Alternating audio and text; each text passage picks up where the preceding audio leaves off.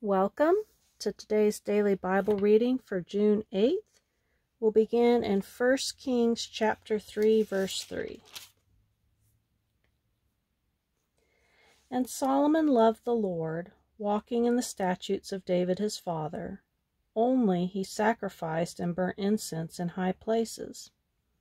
And the king went to Gibeon to sacrifice there, for that was the great high place. 1,000 burnt offerings did Solomon offer upon that altar. In Gibeon the Lord appeared to Solomon in a dream by night, and God said, "Ask what I shall give thee."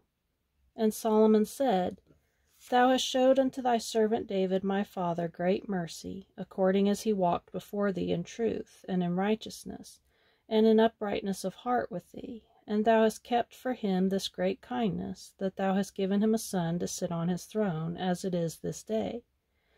And now, O Lord my God, thou hast made thy servant king instead of David my father, and I am but a little child.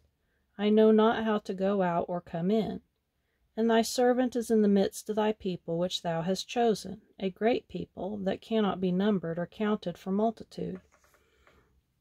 Give therefore thy servant an understanding heart to judge thy people, that I may discern between good and bad, for who is able to judge this thy so great a people?" And the speech pleased the Lord, that Solomon had asked this thing. And God said unto him, "Because thou hast asked this thing, and hast not asked for thyself long life, neither hast asked riches for thyself, nor hast asked the life of thine enemies, but hast asked for thyself understanding to discern judgment, behold, I have done according to thy words. Lo, I have given thee a wise and understanding heart, so that there was none like thee before thee, neither after thee shall any arise like unto thee. And I have also given thee that which thou hast not asked, both riches and honor, so that there shall not be any among the kings like unto thee all thy days. And if thou wilt walk in my ways, to keep my statutes and my commandments, as thy father David did walk, then I will lengthen thy days." And Solomon awoke, and behold, it was a dream. And he came to Jerusalem, and stood before the ark of the covenant of the Lord, and offered up burnt offerings, and offered peace offerings, and made a feast to all his servants. Then came there 2 women that were harlots unto the king, and stood before him. And the one woman said, "O my lord, I and this woman dwell in one house, and I was delivered of a child with her in the house.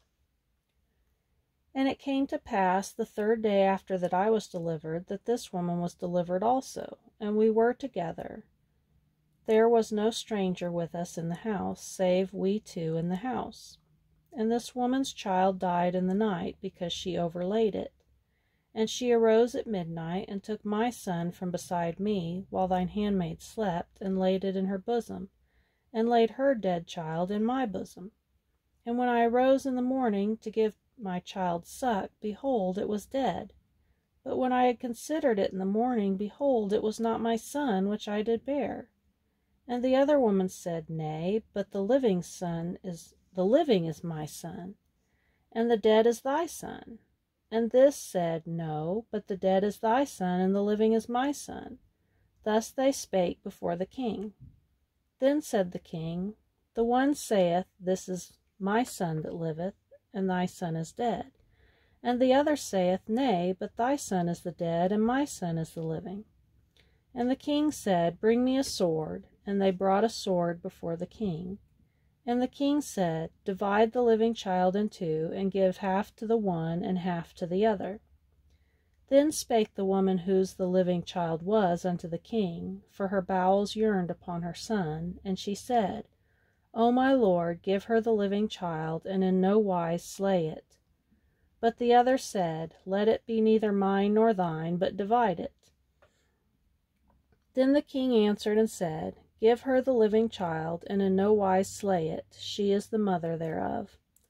And all Israel heard of the judgment which the king had judged, and they feared the king, for they saw that the wisdom of God was in him to do judgment.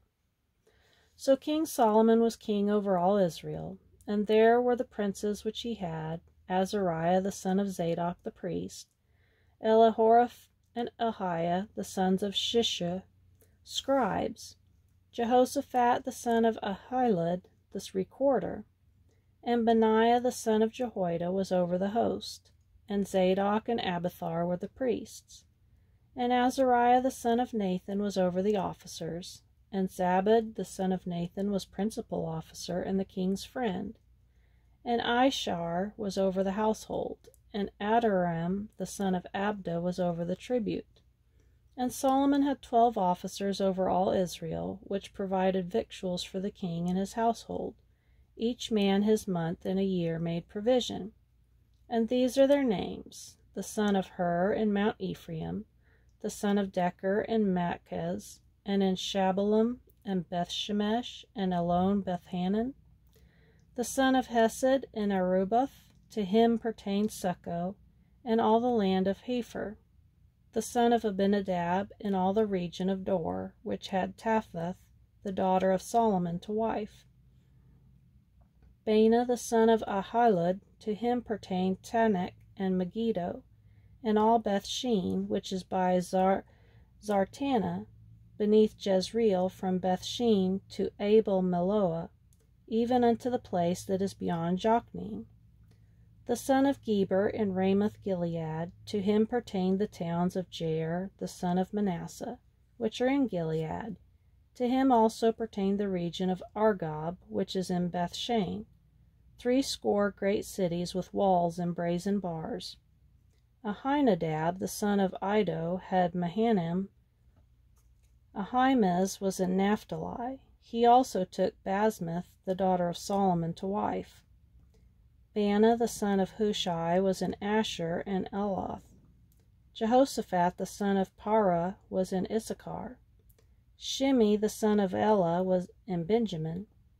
Geber, the son of Uri, was in the country of Gilead, in the country of Sihon, king of the Amorites, and of Og, king of Bashan, and he was the only officer which was in the land. Judah and Israel were many, as the sand which is by the sea in multitude, eating and drinking and making merry.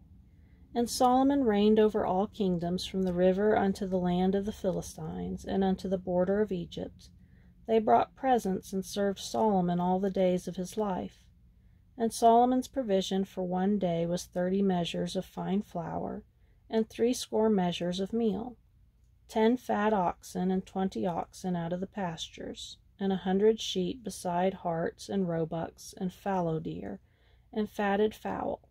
For he had dominion over all the region on this side the river, from Tiphsah even to Azza, over all the kings on this side the river, and he had peace on all sides around about him.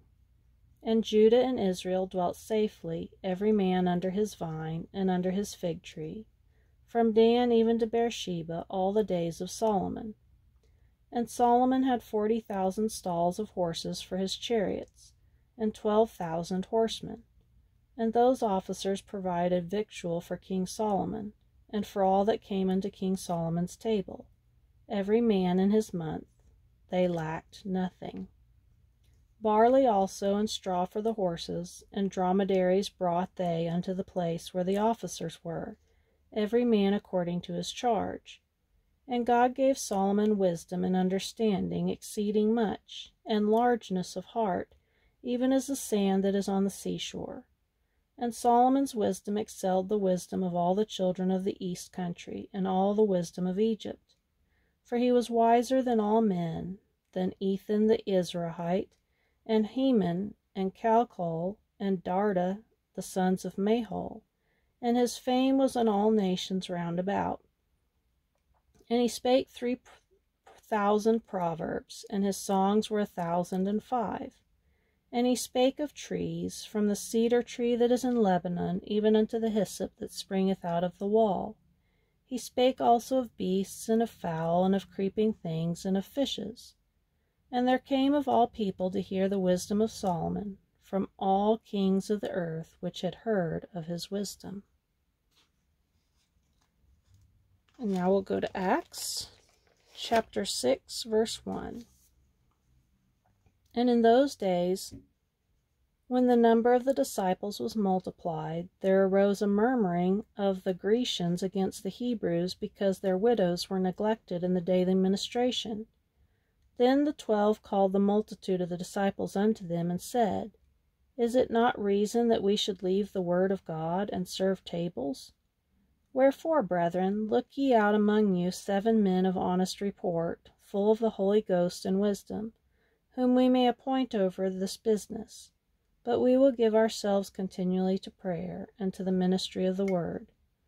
And the saying pleased the whole multitude, and they chose Stephen, a man full of faith and of the Holy Ghost, and Philip, and Prochorus, and Nicanor, and Timon, and Parmenas, and Nicholas, a proselyte of Antioch, whom they set before the apostles, and when they had prayed, they laid their hands on them. And the word of God increased, and the number of the disciples multiplied in Jerusalem greatly, and a great company of the priests were obedient to the faith. And Stephen, full of faith and power, did great wonders and miracles among the people. Then there arose certain of the synagogue, which is called the synagogue of the Libertines, and Cyrenians, and Alexandrians, and of them of Cilicia and of Asia, disputing with Stephen. And they were not able to resist the wisdom and the spirit by which he spake. Then they suborned men, which said, We have heard him speak blasphemous words against Moses and against God. And they stirred up the people and the elders and the scribes, and came upon him, and caught him, and brought him to the council, and set up false witnesses, which said, This man ceaseth not to speak blasphemous words against this holy place and the law. For we have heard him say that this Jesus of Nazareth shall destroy this place, and shall change the customs which Moses delivered us. And all that sat in the council, looking steadfastly on him, saw his face as it had been the face of an angel. Now we'll go to Psalm chapter 126, verse 1. When the Lord turned again the captivity of Zion, we were like them that dream. Then was our mouth filled with laughter, and our tongue with singing.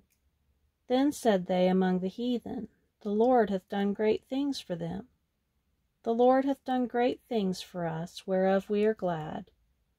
Turn again our captivity, O Lord, as the streams in the south. They that sow in tears shall reap in joy. He that goeth forth and weepeth, bearing precious seed, shall doubtless come again with rejoicing, bringing his sheaves with him. In Proverbs chapter 16, verse 26 and 27. He that laboureth, laboureth for himself, for his mouth craveth it of him. An ungodly man diggeth up evil, and in his lips there is as a burning fire.